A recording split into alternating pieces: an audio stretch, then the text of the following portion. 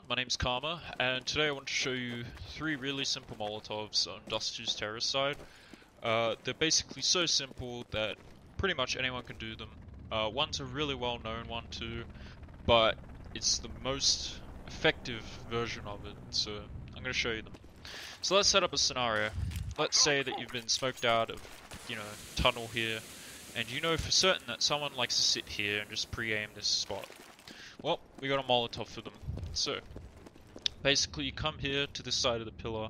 You don't want to be on this side of the pillar, you want to be here. So basically line up your crosshair just a little bit to the right of the box, and at the apex of it, take one step to the right, and then run and throw. And basically this will grow out and pretty much burn them. The next Molotov is somehow if you get on top of these boxes and that your team has some sort of smoke, but you know for certain someone likes to sit here and just basically sit in that area. Well, if you get up on top of the box here, pre-aim here, and then chuck it, it will Molotov that area.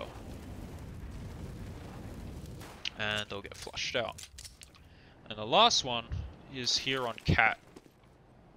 And be mindful of this. Number 1, you will be somewhat visible from Goose, so make sure that no one's Goose or that you have some sort of smoke or something to basically limit their vision on you. So basically you want to get it so that you're at the apex of this window and kind of in the middle of that red carpet there. So, basically you stand pretty much here, you look up at the apex of it, and then you just run and throw. And this will be the most effective version because when the fire grows, there's pretty much nowhere that they can stand safely on the site.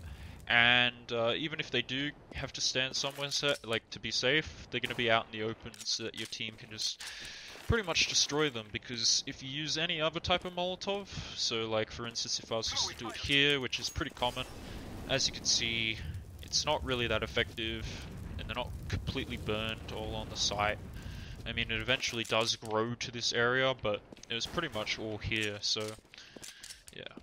Anyway, that's the end of this video. I'll have the CT Simple Smoke tutorial out soon. I hope you guys enjoyed the video. Like, comment, subscribe, etc. And I'll see you on the next video. Peace.